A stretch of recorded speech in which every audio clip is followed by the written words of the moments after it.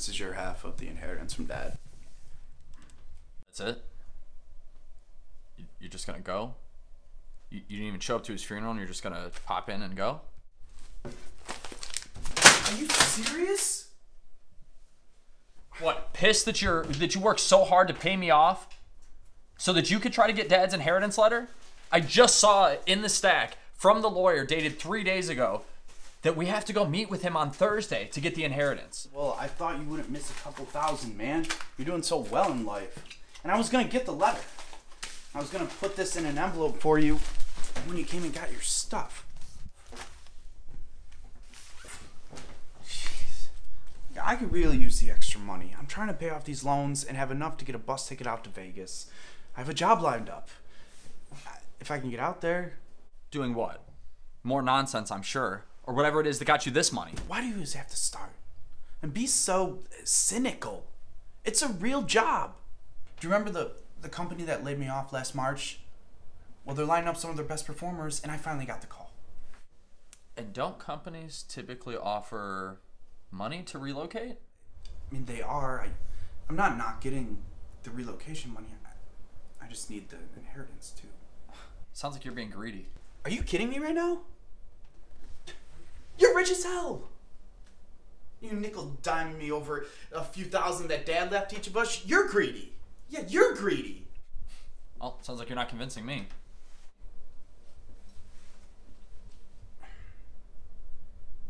Do you remember before we moved in with Dad? When he was still with Mom and we all lived on Maple? I'm the older brother. Of course I remember. Okay, well, do you remember when he came home and he sat us down and he told us things were going to be different? Dude, where's this going? You said you'd look after me. This is what it means. I've been looking after you and bailing you out pretty much since then. You know, in fact, I think that you should go. I can't believe that you have the audacity to throw a promise that I made to Dad 20 years ago back in my face on a day when you couldn't even show up to his funeral. I couldn't. I tried. I was parked around the corner. The last time I saw Dad, we fought. Not about anything important. We were arguing about the game.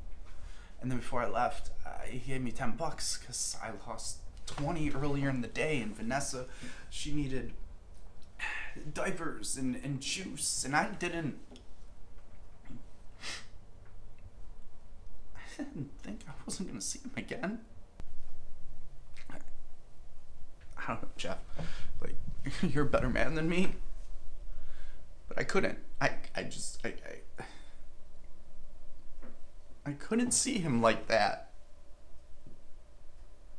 Is it stupid? Is it selfish? How's Mom? Do you even care? You haven't spoke to Mom in months. I'm sorry. Like it's my fault you're always the favorite. We're so perfect. You know, great school and always had a good job all the time. How was I ever supposed to get any recognition when you always outshine me? Oh my God, come off it. You were their precious angel baby that could do no wrong. We both know Dad would be sitting here upset at the way that I'm confronting you right now if he were still alive. Are you kidding me right now? You became everything that Dad ever wanted. The success story. Like, I didn't try. And I tried. And I tried. And I tried. Until I felt like I was destroying myself.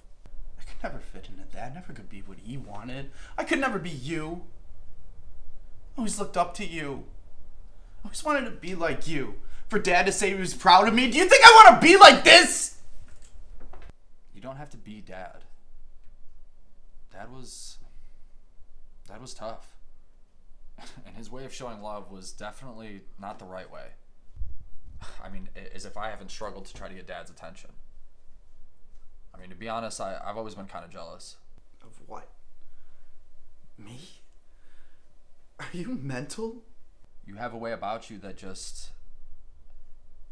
You don't buy into the bad vibes. You just let things roll right off your back. You have a way with people that I've never had. They love you. You mess up and you do dumb stuff, and they still love you.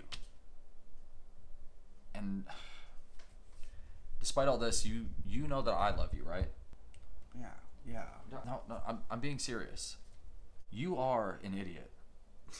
And you frustrate me beyond words. But you're my little brother. I've wanted good things for you. I still want good things for you. So, if you think that you can kill it in Vegas, I want you to go.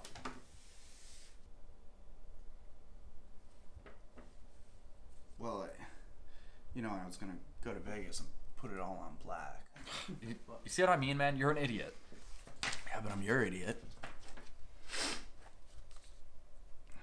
Thank you. I mean, seriously, I appreciate you. You know what? You could come visit me when I get settled in. Yeah, sure. Do we hug now?